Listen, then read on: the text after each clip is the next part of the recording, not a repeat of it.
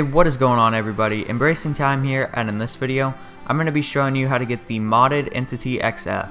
So this has the fluorescent blue paint, fluorescent blue rim paint, a North Yankton license plate, and of course it has the NOS modification built into it. So when you click the horn button, it enables the NOS mod, which makes you go, I'd say, like maybe 5 times as fast.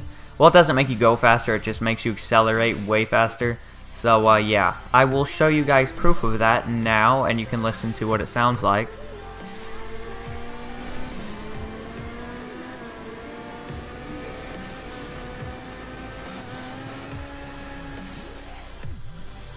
So as you guys could tell and hear, it sounds pretty awesome. It makes it go a whole lot faster, and this car is by far my favorite car at the moment.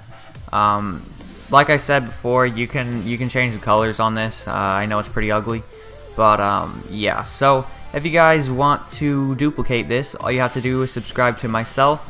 If you're watching this on a community channel, my gamertag is my YouTube channel is Embracing Time, and you need to subscribe to Hazard. His channel will be in the description, as well as mine, and yeah, that's pretty much it. So if you guys enjoyed this video, please remember to leave a like and subscribe for more daily gaming content, and I will see you guys in the next video.